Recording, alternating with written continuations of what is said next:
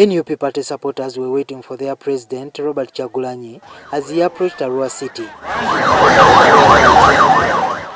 Some roads leading to the city centre had been blocked, but Kyagulanyi travelled through the outskirts to get to Youth Division headquarters, where he addressed the gathering. They complained about security agencies blocking the access to the intended venue at Arua Primary School and access to their offices. They even blocked us from accessing our radio station. They made us pass behind the town. They blocked us from going into the town. But thank you for ashaming them and coming here in very large numbers. You know, they thought by refusing our president to speak from town, people will not follow him. Kyagulanyi spoke about the events in 2018 during the campaign for Kasiano Wadiri, where he said he survived the death but lost his driver Yasin Kawuma to a bullet. So when I survived that bullet,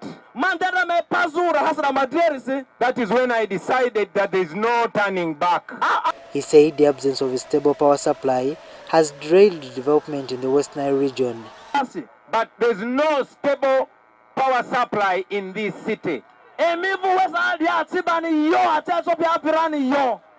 from the days more than 10-15 years ago when I used to come here with Nubian Lee to play music. That the problem of electricity, Arua itself as a region, West Nile as a region, has never been connected to the national grid of electricity, despite all the work that is being done. Kyagulanyi also spoke of high taxes which have failed small-scale businesses from taking advantage of cross-border trade. Arua is a border town. Arua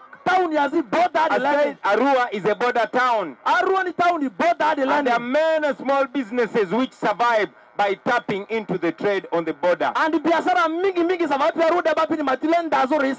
instead of the government supporting your hustle and your small businesses,